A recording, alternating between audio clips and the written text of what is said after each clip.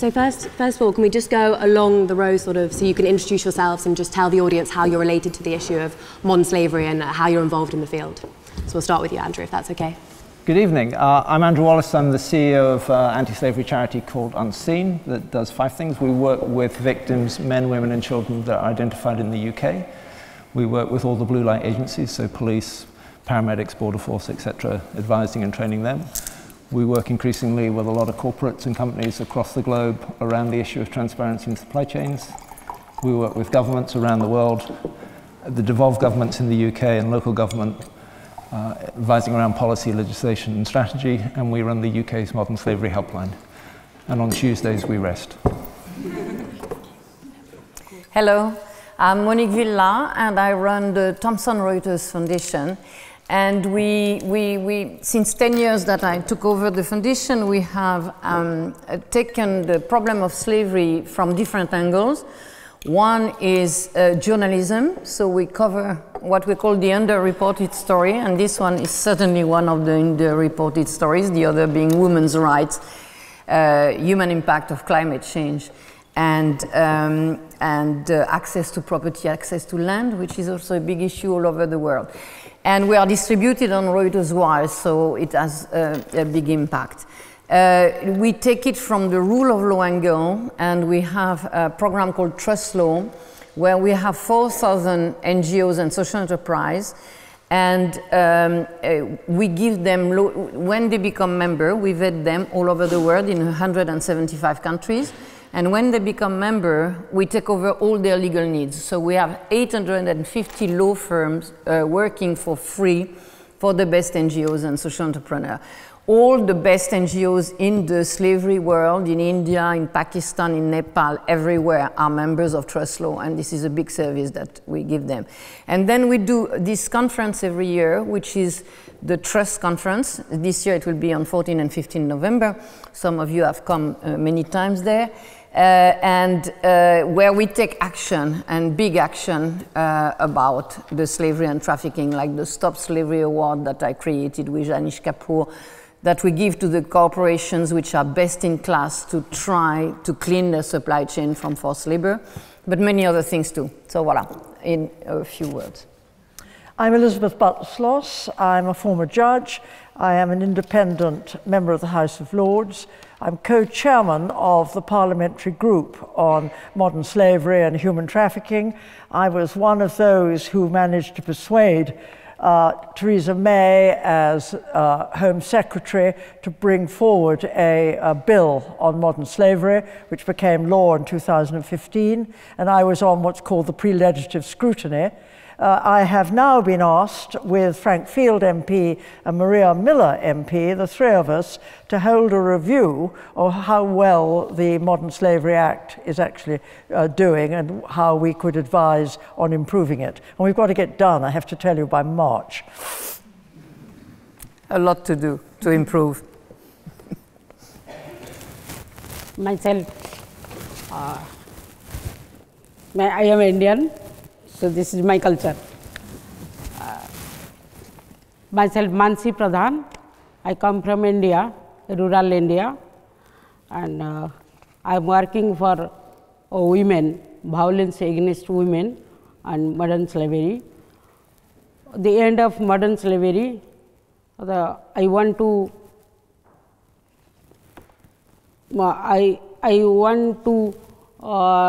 work for women.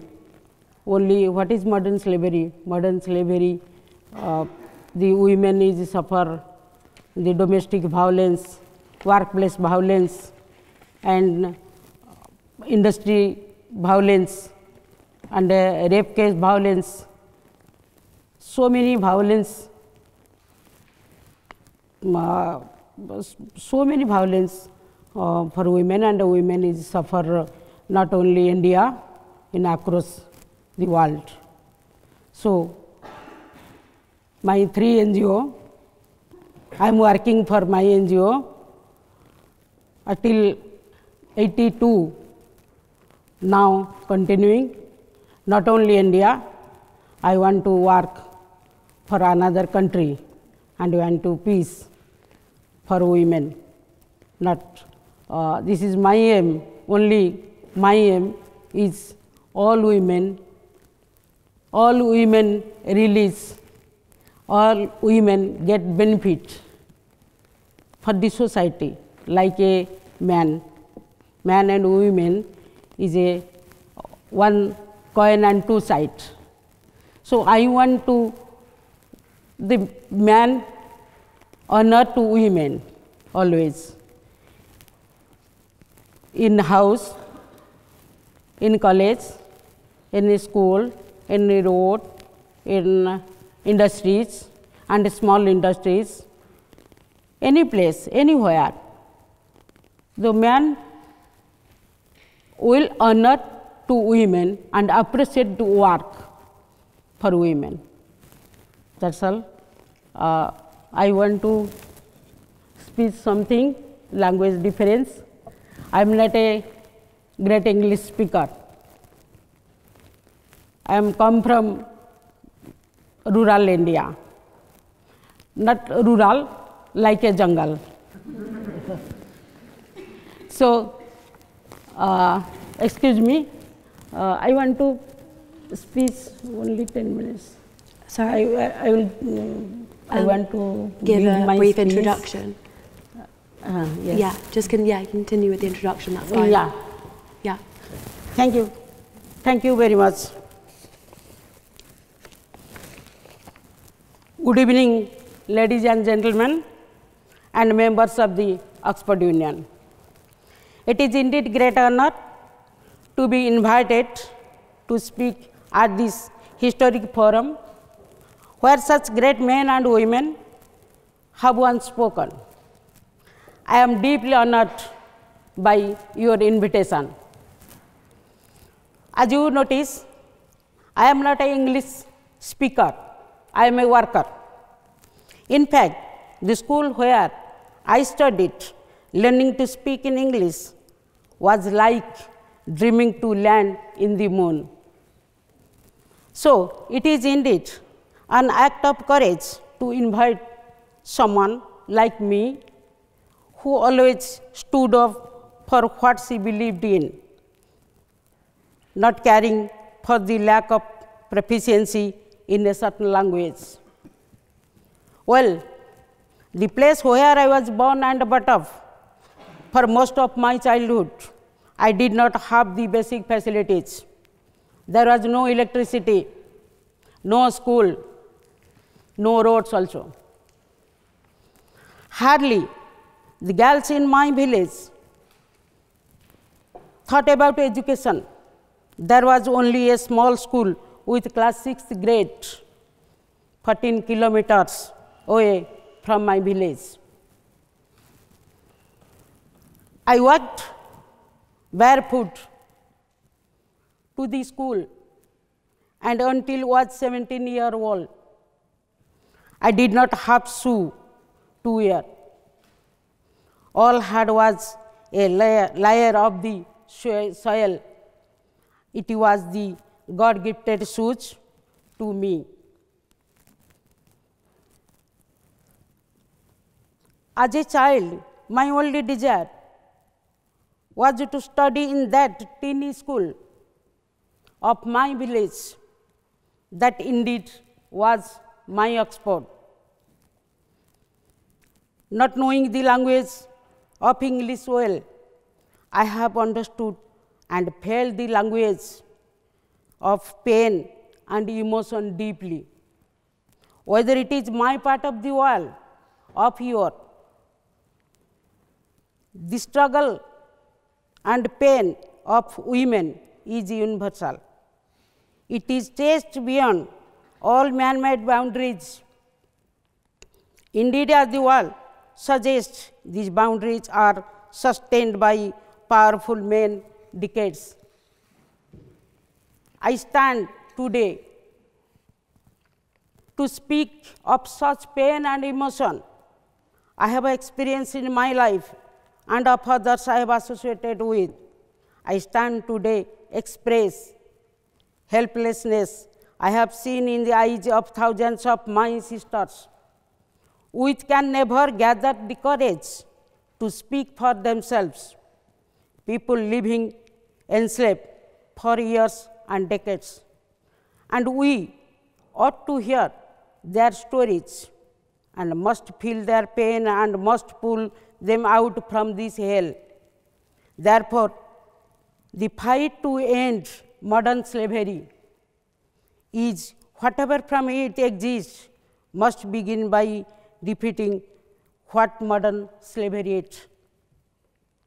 A slave is not always a person with iron chain around her or him. There are millions around the world who carry this chain around them all their lives. It is a very unfortunate that we never see this chain, even are ever able to perceive their pain of enslavement. And therefore, a slave is a person who do not have the freedom to live a life of her or his choice. And indeed, we cannot imagine a world free of slavery unless a single woman in the world remains enslaved, tormented, and tortured. Well, we know battling this has not been easy. Let me give you an example, born and brought up in a very orthodox and poor family, with none but my mother being the only friend and guide. I was put into the phase of enslavement very early in my life. Young, old, male, female members of not just our family, but the entire village was after me when I urged to move out of the village to study at 7-year-old. Somehow I crossed that phase thanks to my mother. However, my struggle led me to Spirit, where I became the only female business entrepreneur in the entire area. I continued with my higher education, completed law and a master in my mother language, Odia.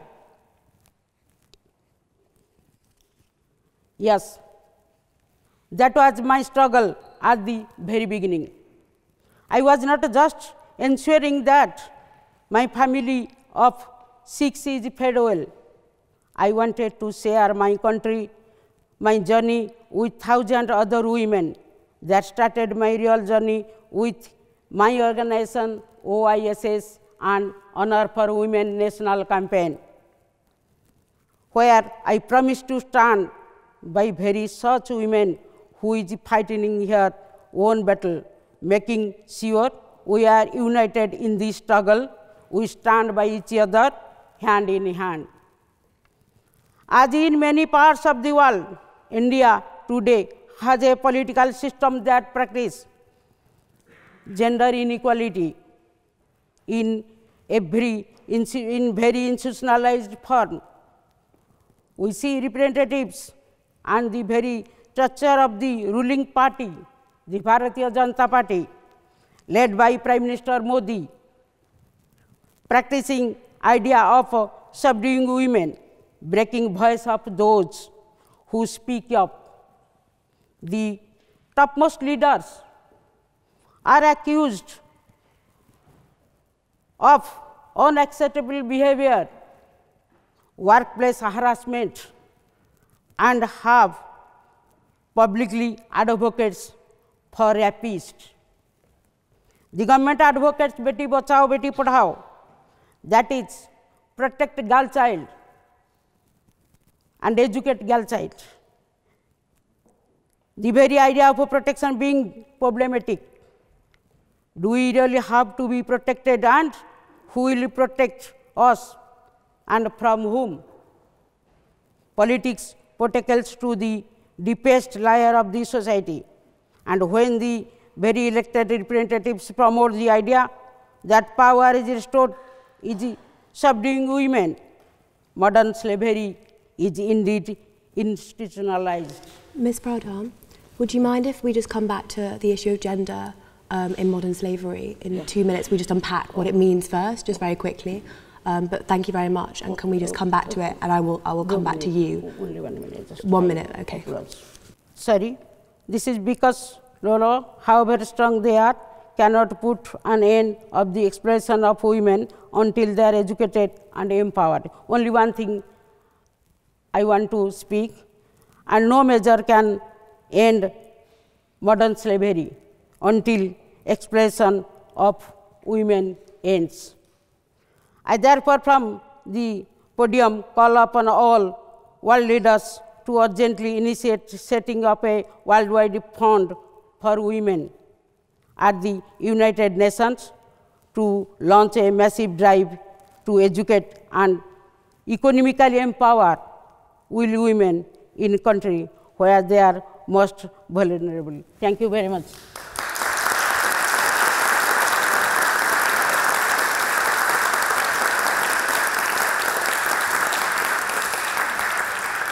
Thank you very much for that. So the term modern slavery, which was just unpacked in one sense there, encompasses a vast variety of issues, which can naturally lead to sort of misconceptions about what it actually means. Could we perhaps have a discussion about what it does mean and just sort of explain it to the audience?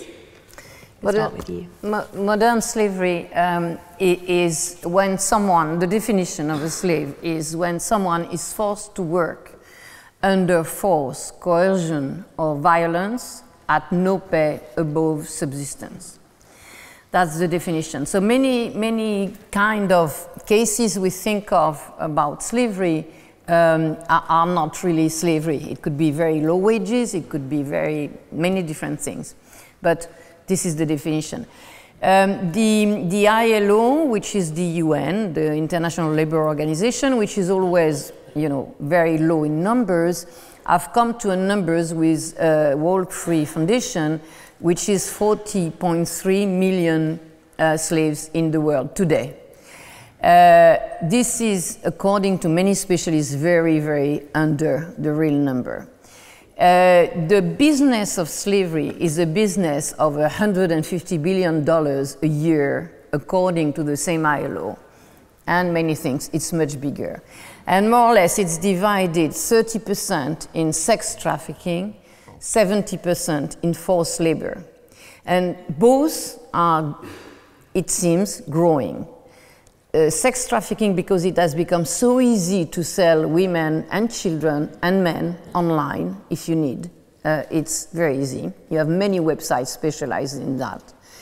And it is growing because it is total impunity. In 2016, so you have 40 million slaves today, according to the ILO, and you had only 9,000 prosecutions in the world. 9,000 for 40 million. So it's almost the ideal business. Big profit, no risk to go to jail, or no risk so it's total impunity. So this is a situation which makes that it's very difficult to address, because the 70% in forced labor, for instance, and I will speak of later if you want, of examples of people I know very well who are survivors of this forced labor. But the people in forced labor, also we are, all of us, responsible for that, because we are consumer. We buy goods without paying attention who has done the goods. And worse than that, the big corporations have 40, 50 years ago started to massively outsource their production because they wanted to have cheaper labor. So to have cheap labor, they went massively in the developing world without paying any attention to what was happening in their supply chain and down their supply chain. And of course, if you want cheap labor, you can finish with forced labor. So this is an equation which is very difficult to address, because when today, and I guess the Baroness will speak of the law that has been voted in the UK, but also in California, in France now, in Netherlands, in Australia. But when you want to address that and you are a big corporation, it's very difficult to know all your suppliers in the supply chain. So it's a very complicated issue, And this law has allowed many corporations to pay attention to the issue. And, but we are still far from any big result. I will take just one example, which is the Stop Slavery Award I mentioned before. So it was created because you cannot say a corporation is slave-free, because no corporation is slavery-free. No corporation are slavery-free. We all use, you know, phones which are made with mica. The mica, the biggest producer of mica in the world is India, with 60% of the production. In the mica mines in India, you have children slaves who die. Just taking the mica for our cosmetics, for this, for everything. So we are all, in a way, accomplices. This looks very sad, but indeed we can do something, and we can address it. And as consumer, we should pay attention to what we buy and to really think of it. So we will come back to that later. But just to give the dimension of the issue, the sex trafficking is also a growing business, because you see now warlords of drugs, drug lords, moving into the sex trafficking business because it's so easy, and a woman, you can sell her 30 times a day, and it's relatively easy. And once again, impunity. So if you take all these aspects together and you add this massive thing that is happening today, which is the migrants issue, you cannot today speak of sex trafficking or forced labor without thinking of the refugees everywhere in the world. And the refugee escape situation of, you know, extreme poverty because of climate change, because of war, because of economic situation, because of dictatorship, etc. So they escape, they leave everything, and they are incredibly brave to do that. And then they are the best prey for traffickers, because traffickers prey on vulnerability. The more vulnerable you are, and the more ready you are to fall prey to them, because as Kevin Bells, who is one of the great men in the anti-trafficking world, says, there is 3 words which are magic for anybody who is flying from his country. It's, do you want a job? And then you are ready to take any job. And then it can lead you very well and very far. So I'll come back on the survivors and how they survive to that, but it's a massive issue. So you talked a bit about modern slavery in the developing world. Perhaps you could talk about how it manifests itself in the UK, Elizabeth? In the UK, last year, 5,000 plus were identified as potentially those who had been exploited in one way or another. And exploitation is the basis of this. What you were saying, of course, is entirely right, but the phrase that I would use is exploitation.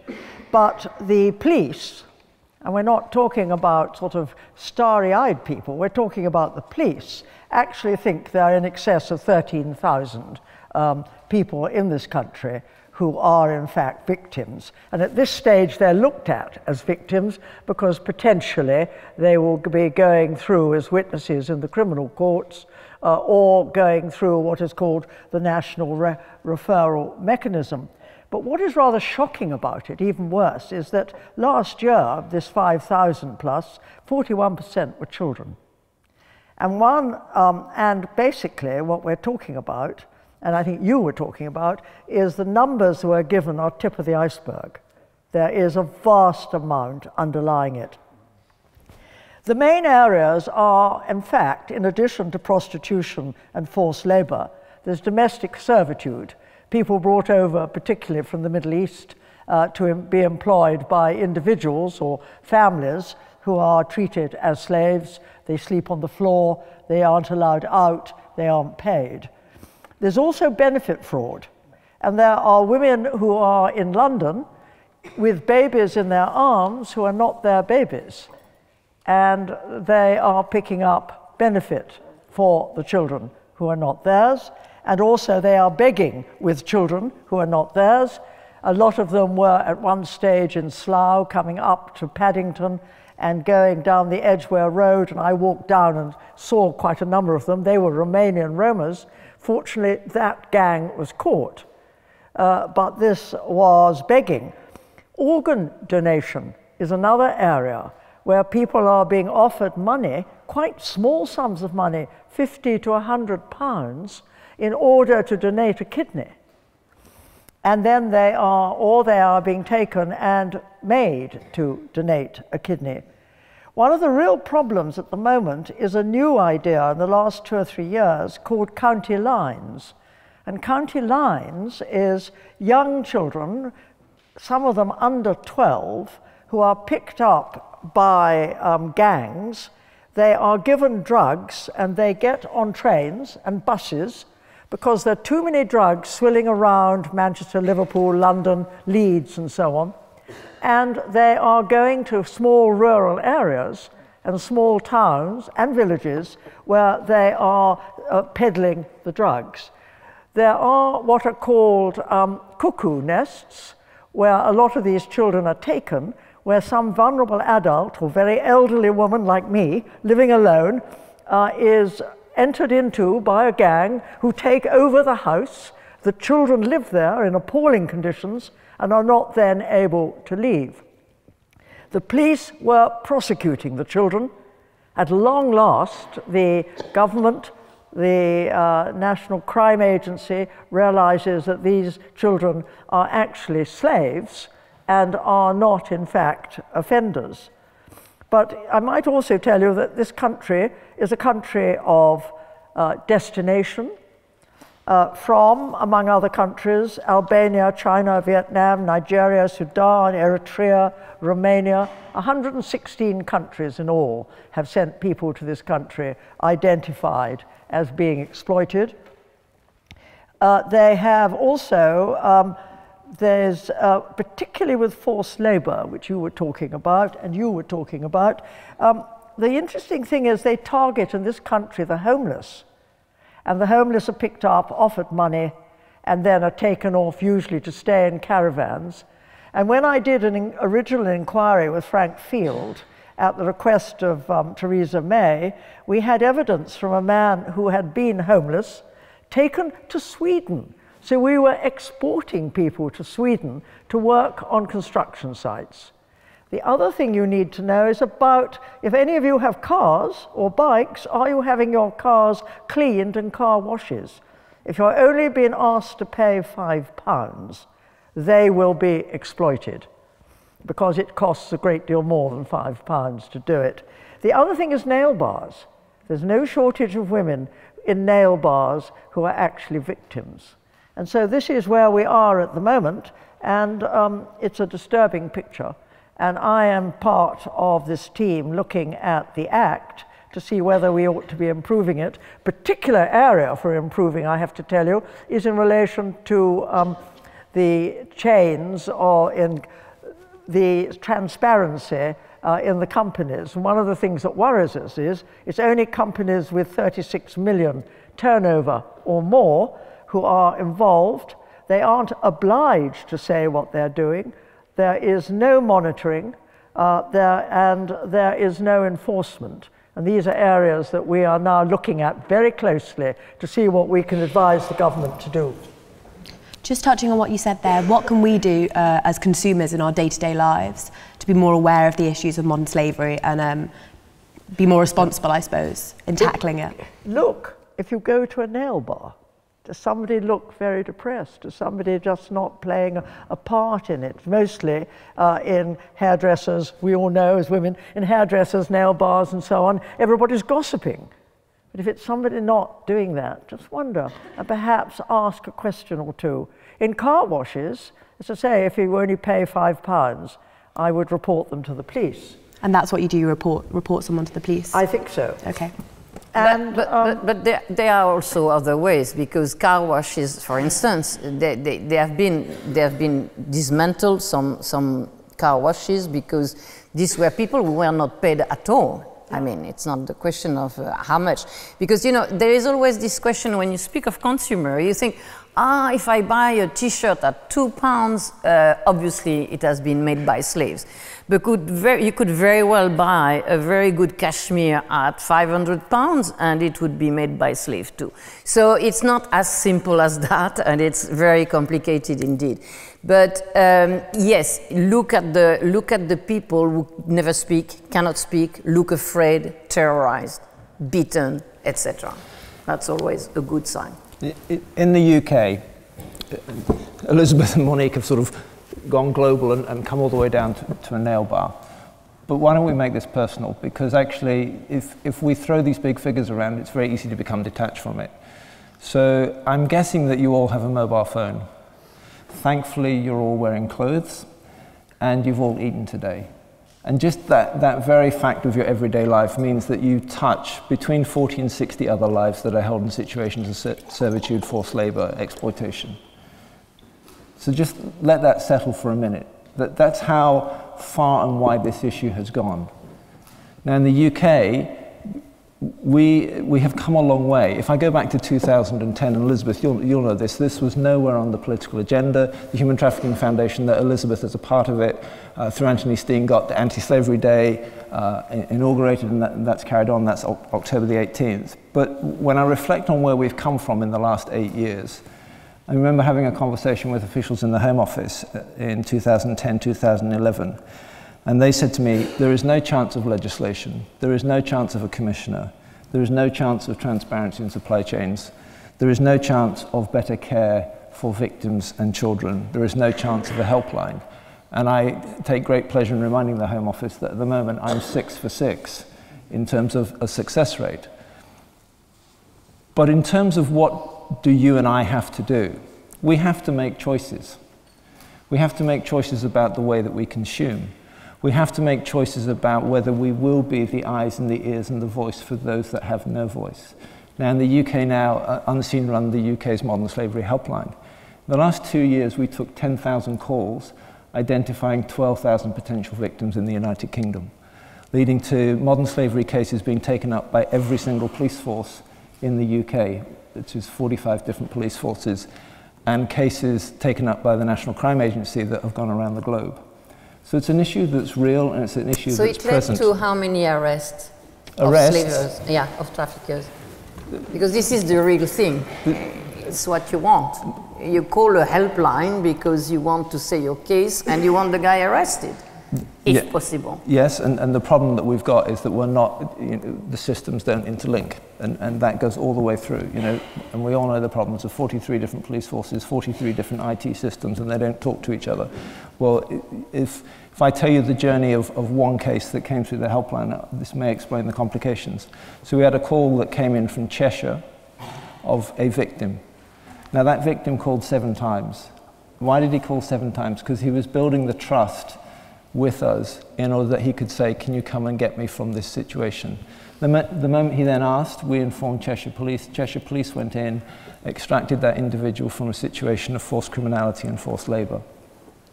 They were then referred into the national referral mechanism, and then purely by chance they were placed in one of our shelters. Now, there are multitudinal different levels of systems that person goes through, and none of them are linked. And yesterday I chaired a meeting of all major policing, government, and other agencies around how do we get the data to join up so I can answer your question, because at the moment I can't answer your question. But when it comes to prosecutions, what I do see is that the people that we do end up usually prosecuting, certainly across Europe, are the low-level exploiters, and not those that are further up. And you're dealing with a very sophisticated model. And I think one of the ways to understand modern slavery is how do we define it? There is no legal definition of modern slavery. In the UK, it's an umbrella term for forced labour, for servitude, for slavery itself. But one way to think about this is that what we're talking about is an illicit trade, and it's a commodity trade. And the commodity is a human being, and that human being is bought and sold and exploited repeatedly. And Monique's right, and with very little chance of the perpetrators being caught, let alone being prosecuted. But why does that trade exist? It exists primarily because we have created a society that demands cheap. cheap goods, cheap services, and cheap labor. And that has partly been driven over the last 40 years by globalization. And it is also driven by an extractive profit model of capitalism, which is looking to extract as much profit from the equation, and it creates the environment where forced labor, where corners get cut. So actually, whilst talking about modern slavery, there are big structural issues that we need to address. And your question was, how do we do it as individuals? Well, we're eyes and ears, we report. I would encourage you to call the helpline. If you've got a smartphone, you can download the helpline app and report that way. If someone's in immediate danger, you report to the police. But it's also about our choices as individuals. What questions do we ask of the companies that we purchase from? What questions are you going to ask when you leave Oxford, when you go and work for a company? You know, what is your stance on these issues? What are the individual choices that you will make in life in that whole process? So can I jump in and just tell you a story, a real story. So a man that I've come to know very well, his name is Dipendra Giri. He lived in Nepal. He lives still in Nepal.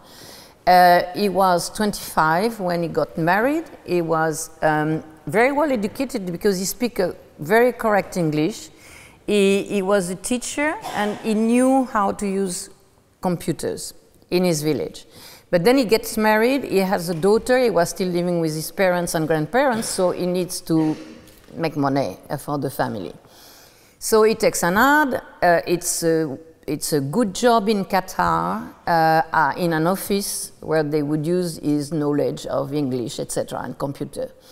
So he takes it. To take it, he has, of course, to sign a contract, and he signs the contract. And then to sign the contract, he has to go to Kathmandu, it's costly. He has then to take a ticket for Qatar, so it's all in all $1,200. Of course, he has not a penny. So he finds someone who gives him a loan, and he signs a paper, a contract, a real contract for the loan.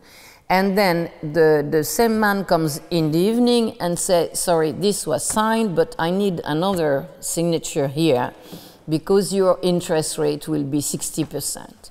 And he was relatively lucky to have 60% because I've seen cases in India where it is 300%. So anyway, he does everything he needs to do. He arrives in Qatar, is put on a construction site, and is given dog food, and he cannot leave. So here we have to speak of something that we could really act together to get eliminated. It is the kafala system. So I don't know how many of you in this room are aware of the kafala system. What is it? So no, it's very interesting. It's a system which exists in the Gulf region and in Lebanon and in Jordan and in many of the Middle East countries, by which when you are employed by a company there, it is the owner of the company, it is the company that gives you the visa permit, that gives you the right to live there, and that gives you the permit to exit the country when you can exit the country. So Dipendra arrived in Qatar, immediately they take his passport because they are the owner of the passport. And he stayed there eating dog food and having a terrible life for 2.5 years when finally his grandmother was very sick and they give him a holiday to be able to go to fly and see his grandmother. So he goes there and of course never comes back. And his debt was growing, of course. So he had to work again, go in the Gulf again, but not as a slave this time, but poorly paid, etc. And these debts, it's the whole system of debt bondage. And debt bondage is the thing that makes slavery grow all the time. Because you are taken in sex trafficking. And I can speak of someone else, Marcella. She's Colombian. At some point in her life, she's like Dipendra. She needs absolutely to find a job. Someone tells her, I have a fantastic job for you in Japan. She goes to Japan, she's transformed into a prostitute. And the person that takes her to Japan says, you owe me 50,000 pounds. So to refund the 50,000 pounds, you have to work and sell your body for a number of times. 2 years in her case. But every time she was sick or every time she needed anything, it was adding to her debt. So everything you pay for for eating, you pay for, so it adds to the debt. So the debt goes forever, etc.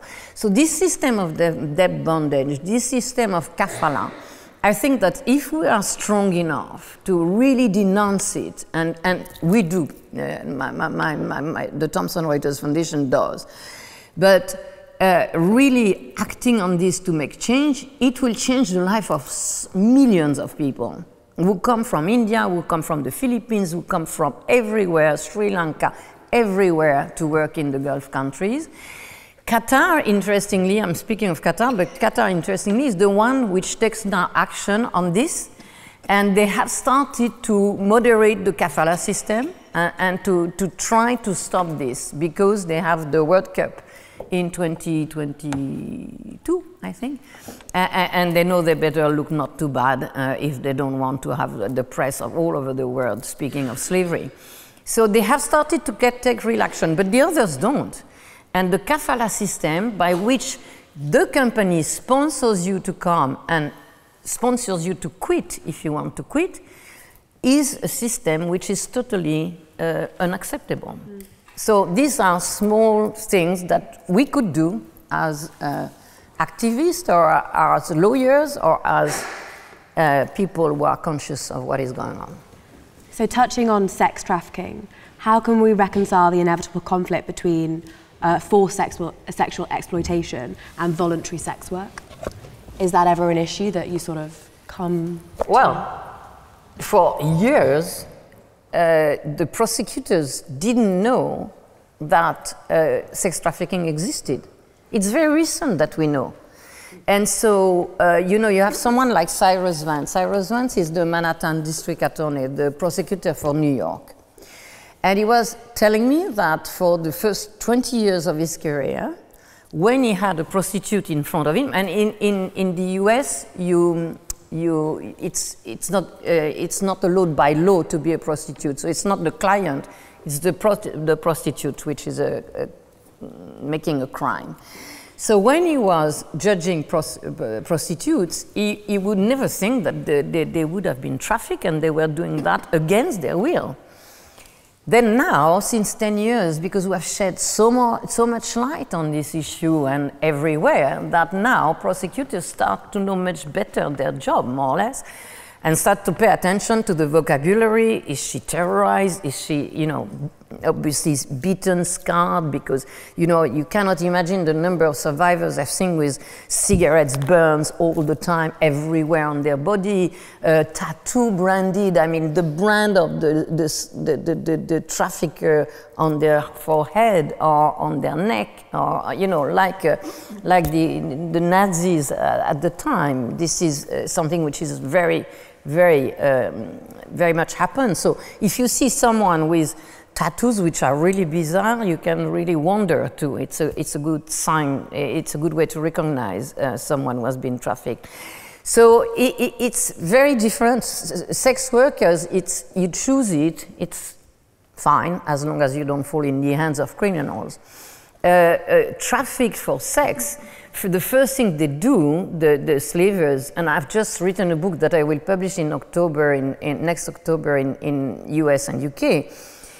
Speaking of cases, I mean, it's the survivors who speak, and you are forced, you are beaten, you are raped. Rape is a constant form of slavery, even for forced labor on boats. You know, take Myanmar.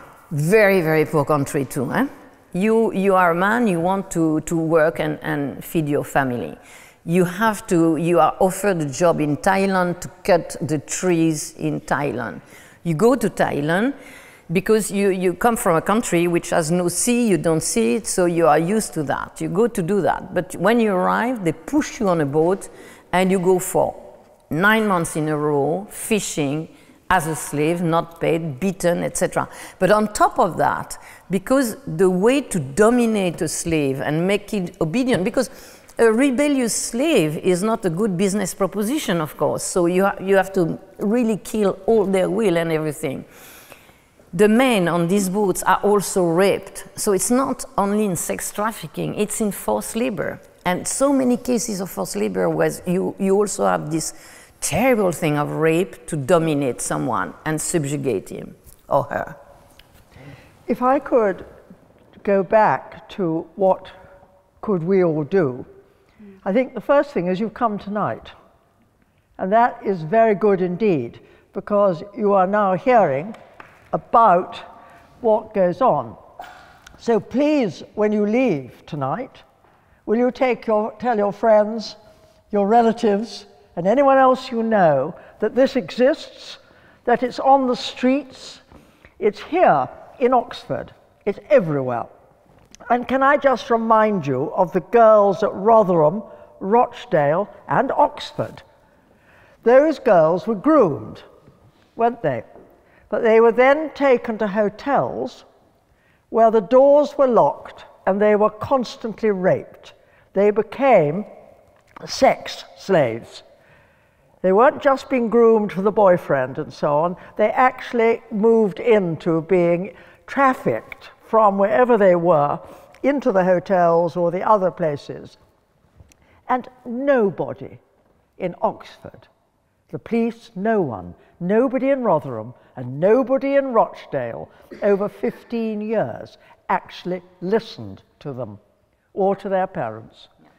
And that's what goes on. So go away at the end of today and talk about this, please. Sarah was a person who spoke at the conference last year. So she's from southwest England. And she had a family disaster. She was put in foster care. And at 10, she was very unhappy in the foster care she was.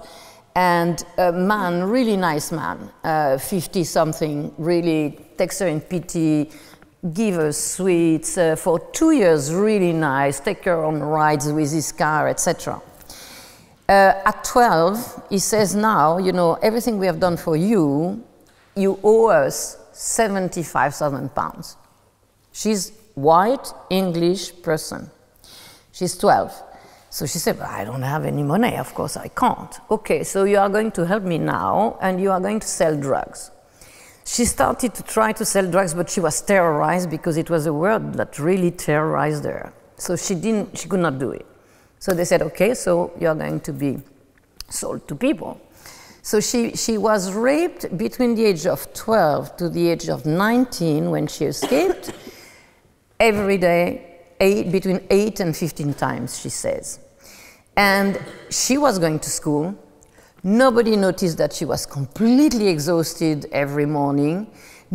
She went once for a trip in France with the school for 1 week, and nobody noticed that she was not in her bed all these nights.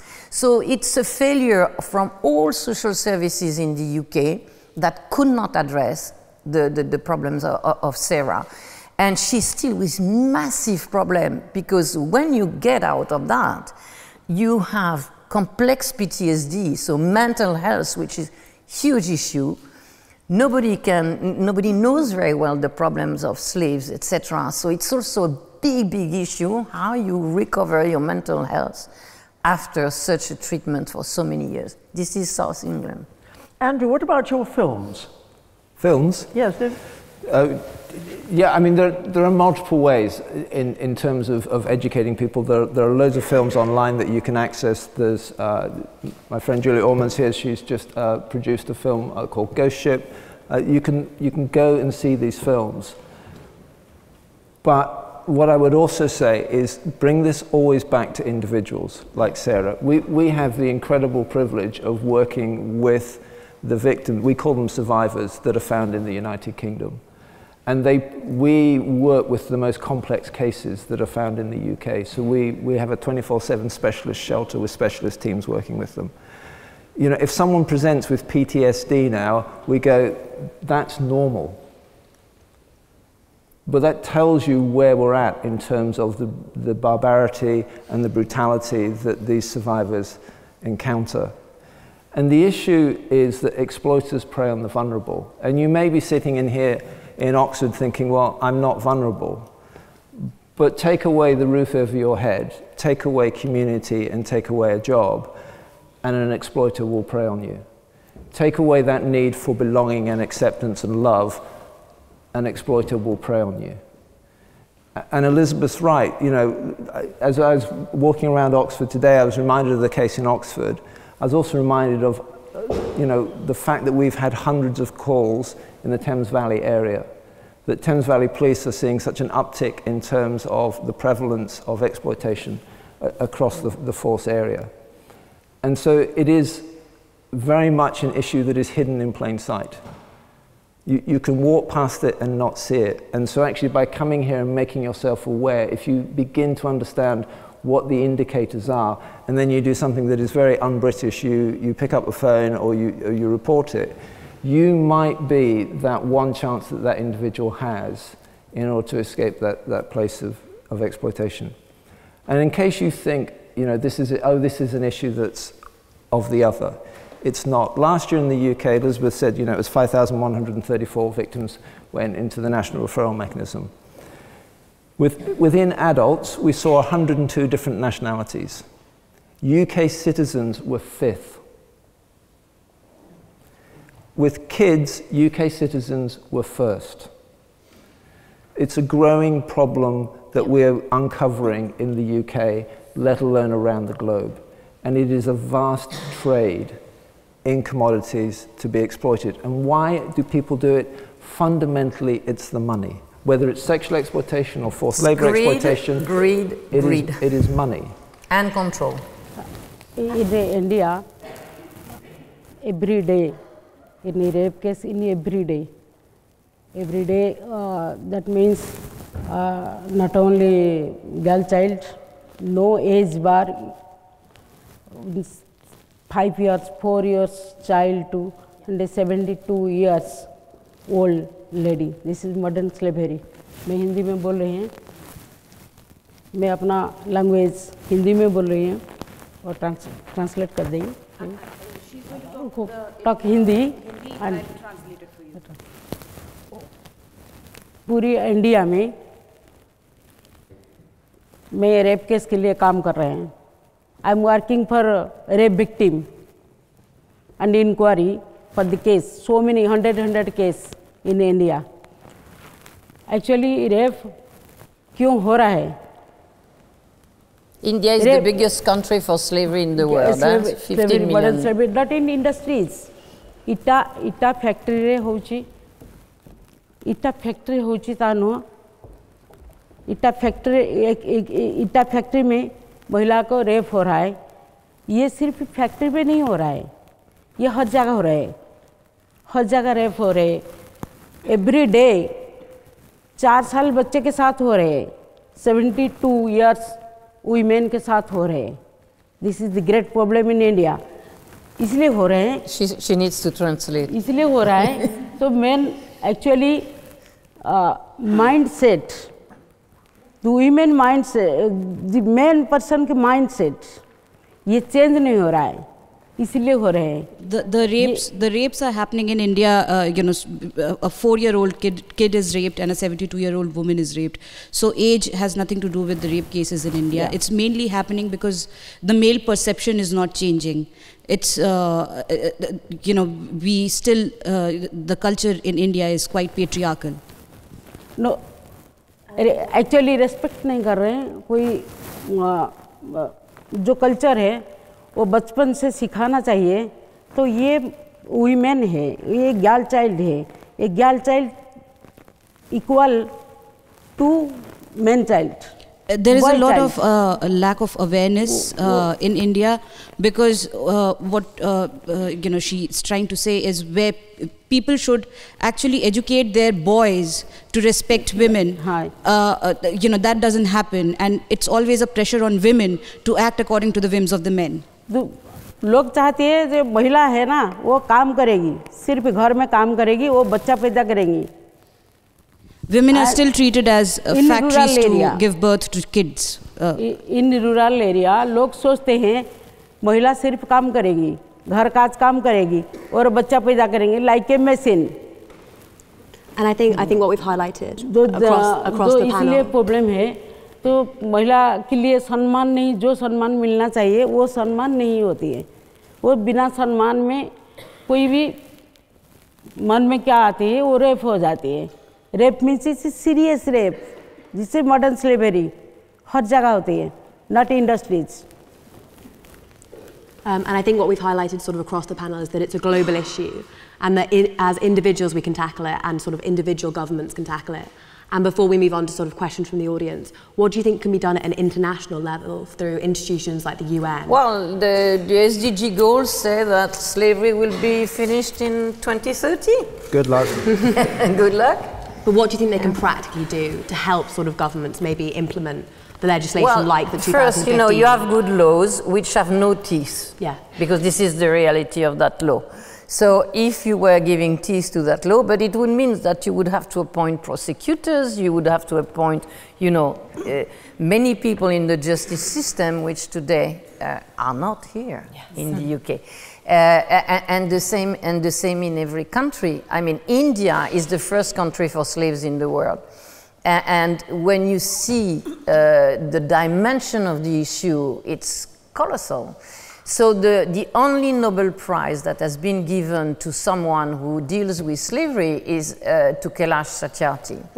And Kailash Satyarthi is someone I know very well, and I had the privilege to spend 3 days in his ashram with him and with all the children he rescued from slavery.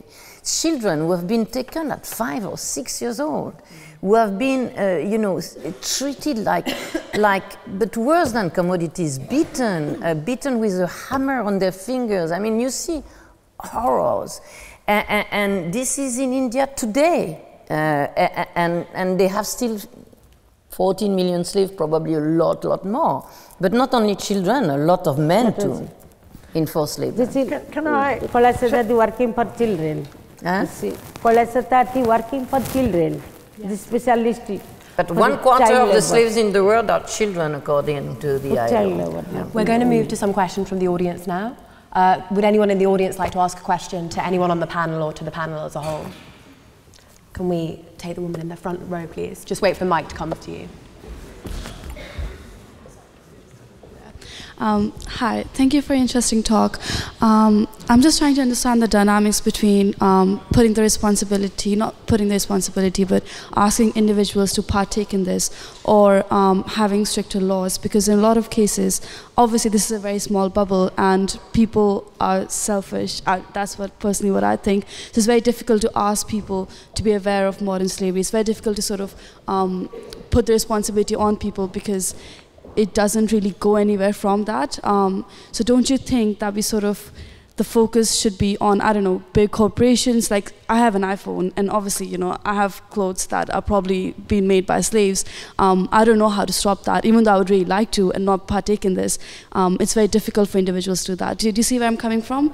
Yeah, I think how do we change that? It's both a top-down and a bottom-up movement that needs to happen. So the first thing is, we're not going to prosecute our way out of this problem.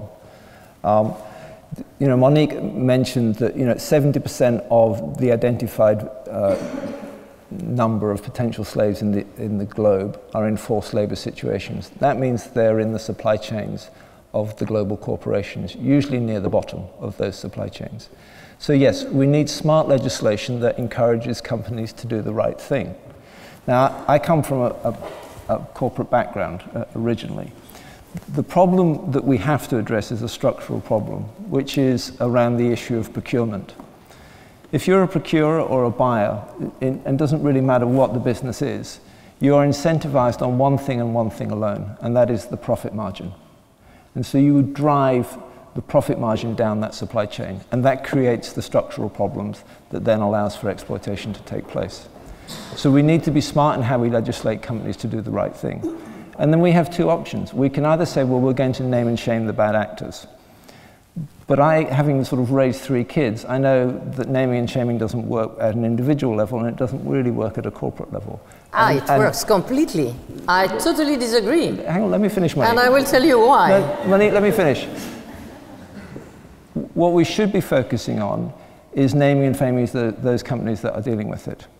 And what do we mean by dealing with it? Well, first and foremost, and when I talk at business conferences, I say, look, we're all guilty. That's not the issue. What I want to know as an NGO leader is, what are you doing to find these issues? What are the structural things in your company that you're doing to look for these issues? And start reporting on what you're finding and learning from it in that whole process. Now, in the UK, when we passed transparency in supply chain and we followed from California, what it was requiring companies to do was say, what are all the steps that you're taking? The sad fact is, 3 years on, only about 56% of the 18,000 organizations that should be reporting are reporting. And Elizabeth, alluded to why there's problems around that, and I'm really looking forward to what the review comes forward with in terms of encouraging companies. But what we need is this behavioral change within the capitalist model. We need companies to realize that they are to be a force for good in society and not just about extracting profit for the benefits of shareholders. So if I can Can we just go to Elizabeth just quickly first, and then we'll go to Monique? I just wanted to say there's another area that needs to be explored, and that's prevention. And some very good work has been done in a particular state of Nigeria, Edo state, to try and get work for the girls there so they don't come over and become sexually exploited. They've also been doing work in Vietnam, because a lot of Vietnam boys come over and actually manage cannabis plants in rented accommodation. I hope your families don't find themselves renting out to a cannabis farm, because they actually take everything on the ground floor and they subvert the electricity and the water. The boys are locked in. So the work is being done at the moment in Vietnam to stop Vietnamese children. And that is the sort of very good prevention work that we should be widening to a very large extent. Yeah. So to come back on that, the reason I don't agree on there is no use in shaming and blaming is that we have created the Stop Slavery Award 3 years ago. Many very big corporations have been candidates, from Apple to Thai Union to Unilever to etc., etc. They have to fill a very long questionnaire when they are candidates, and we see exactly why and what they do. And I can tell you that most of them, and I'm speaking of more than 50 big companies, most of them have started to really pay attention after to their supply chain after media attention, after media either showed wrongdoing in their direct production line, or because media showed that there was big problems in this industry. And I'm speaking of chocolate and Ivory Coast and etc., etc. And they have started to act together to really address this issue. And I've seen very big corporations put millions and millions of dollars to try to clean their supply chain. So they do it. It's always come from the top. It's really interesting. So you are going to work in these corporations, and it's really good that you are aware and you know that corporation can also be a force for good if they want. I will just give the names of the winners of the Stop Slavery Award last year. It was Adidas. Adidas was the overall winner because this is a company which knows each supplier to the second tier of the supply chain. It's extraordinary the amount of effort and money they put to address this issue. The other winners were also consumer group, CNA, which is a retailer, Coop in the UK, the Coop, very good. And what was the fourth one? I've forgotten. It was Intel, a technology company. The year before, it was also 2 technology companies. But it's easier for a technology company than for a retailer or for Walmart or for who have so many suppliers around the world. But the fact that you show wrongdoing force them to act immediately, because if they have a brand reputation, damage to their brand, they will act immediately. If a government takes a law, it will take years of efforts to have the law voted, then it will take years to have it implemented, and it will take years to give it teeth when finally you will have given teeth to that law. So corporations can act very quickly, and they are our allies in that fight, and they really can be big allies. So pay attention to the companies you're going to work for. I think we have time for one more question. Could we take the hand in the second row?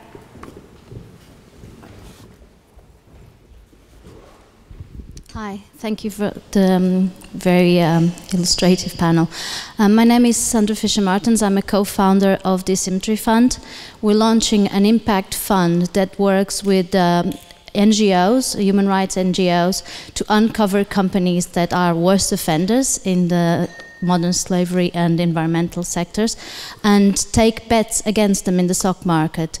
That means that we'll be using classical financial tools to name and shame. So it's a much more a stick than a carrot approach.